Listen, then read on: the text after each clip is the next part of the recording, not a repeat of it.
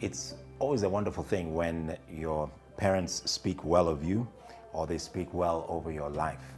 One of the things that I think we've all valued very much in most of 2020, when we've had to be in the context of our own homes and locked down, is to rethink our relationships, look at the depth and the meaning of the relationships between genders, between parents and their children, between relatives and others in the extended family.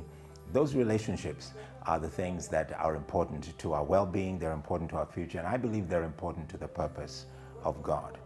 We've been looking over the last couple of weeks now at the songs or sounds of Christmas, and one of them, which we looked at last week, was the song that was sung by Mary, the mother of Jesus, as she, moved by the Holy Spirit, recognized all the wonderful things that God was doing through her and going to do to her as well. One of the things that I want us to consider today is just how the words of a parent, the prophetic expressions of a parent over a child, are of great, great value. And the things you and I say over our children are going to be of great consequence and of great significance and importance to them. One of those wonderful expressions happens around the Christmas season, or just before the Christmas season, I should say, in the scriptures, in the first chapter of the Gospel according to Luke.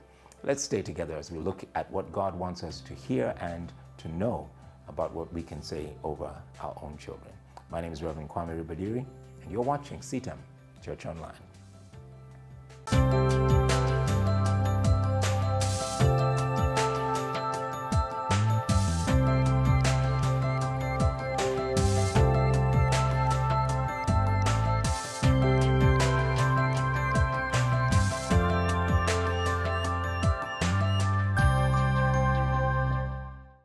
The Gospel according to Luke opens with the story of a priest. His name is Zechariah, and he is given the great responsibility of the duty of going into the holy place of the temple to give the sacrifices on behalf of the nation of Israel.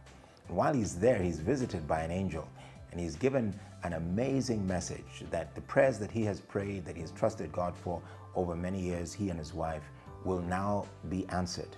They had been married for many years, but they'd never had any children.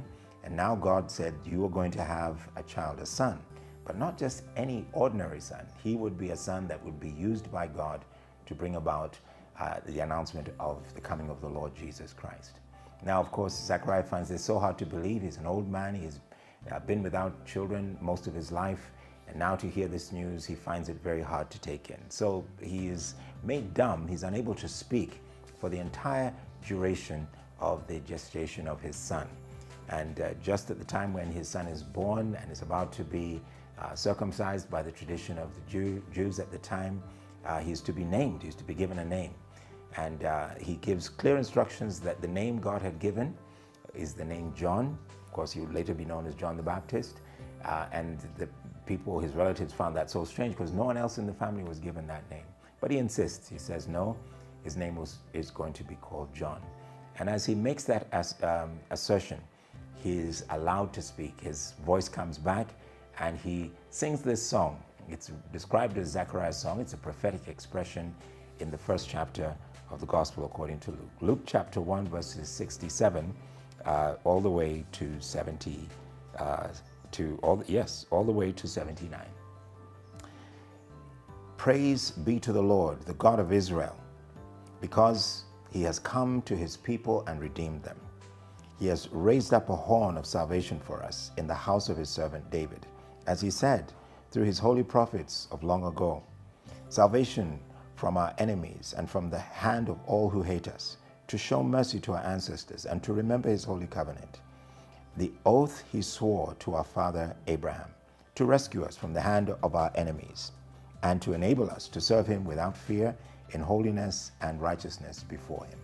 In verse 76, and to you, my child, speaking over his own son, you will be called a prophet of the Most High, for you will go on before the Lord to prepare the way for him, to give his people the knowledge of salvation through the forgiveness of their sins, because of the tender mercy of our God, by which the rising sun will come to us from heaven, to shine on those living in darkness and in the shadow of death, to guide our feet into the path of peace. This wonderful expression, first acknowledging that God keeps his wonderful word, he keeps his promises. This assertion that the Lord has watched over his word through generations, through ancestors, and through things that have happened to the nation of Israel. None of that has deterred him. None of that has stopped God keeping his word. And now a faithful father, a devout man, and his wife insist on following the purpose of God and making sure that their son fulfills his promise. And Zechariah speaks over his baby son, John, and says to him, "You will be a prophet who will usher in the coming of the great Messiah." He speaks of the glory of God coming over his son and through his son's ministry because of his own obedience and his faith and confidence in God. He speaks purpose and he speaks life over his son. And the Bible records in the last verse of the chapter that this child grew and became strong in spirit.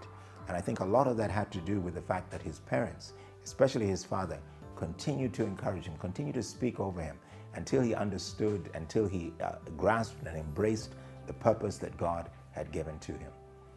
We've been through a great deal in 2020 and a lot to discourage us, a lot to make us think through, well, will our children really make it? Will they be able to finish their education? Will there be resources to keep them and to help them? I believe that this song, this Christmas song that was shared by Zechariah over his son, is a song that we should also embrace by faith for our own children. The circumstances of the future are unknown to us, that we are uncertain about them, but we can be certain of this one thing: the purpose for which God gave all of us life and the purpose that God gave our children life will be fulfilled regardless of the circumstances that we find ourselves growing up into. So embrace God's word, embrace his promises, and speak life and purpose over your children. God bless you.